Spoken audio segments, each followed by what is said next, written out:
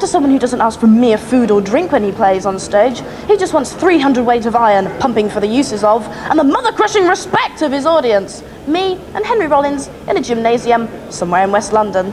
Ladies and gentlemen, Henry Rollins. I'm so goddamn mean. I punched his teeth through the side of his face. From his days in punk rock group Black Flag to the present with his sweaty, full-throttle rock music, Henry Rollins has always been obsessed with physical fitness and mental strength. Intense in both performance and conversation, Rollins takes no drugs, no alcohol, and no prisoners. We seem to have this horror of weakness.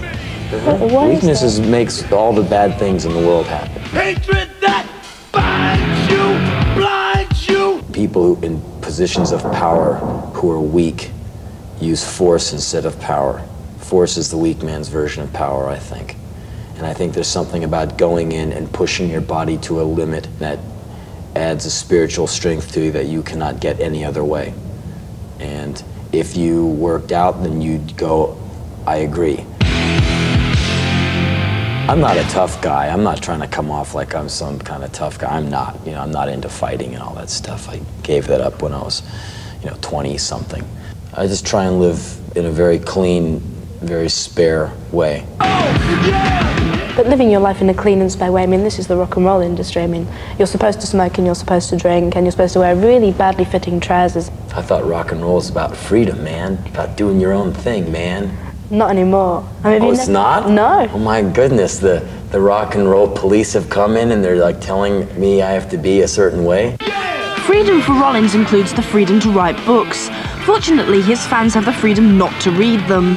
Henry also talks a lot, especially on his global stand-up tour.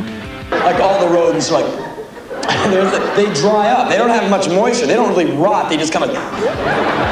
Henry is also something of a film starlet now. He's in The Chase with Charlie Sheen. I feel like a combination of Bruce Springsteen and Sylvester Stallone. And will soon be seen in Johnny Mnemonic with fellow hardmen Ice-T and the doe-eyed and lovely Keanu Reeves. And do you have Keanu Reeves' phone number at all? No, I don't. Do you know if he's attached? I have no idea. Next time he comes to London, why don't you just throw yourself in front of his taxi cab?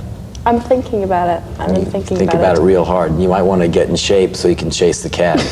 So you think I should work out? Well, Yeah, I knew he was going to come back to it. because you might need the strength to kick his hotel room door down and to tear his clothes off because you want to get, to the naughty bits ASAP, right? Am I right or no, am I right? No, definitely, you're right. You're very right, yes. Okay, so you need strength. I say it's nice up here, Kathleen. Welcome to my botanical paradise. Marvellous little corner. What do you think about all this keep fit business then? Well, unfortunately, I can't think because, according to Henry Rollins, if I don't take care of my body, my mind just goes straight away. Well said, Kathleen. Could be me talking.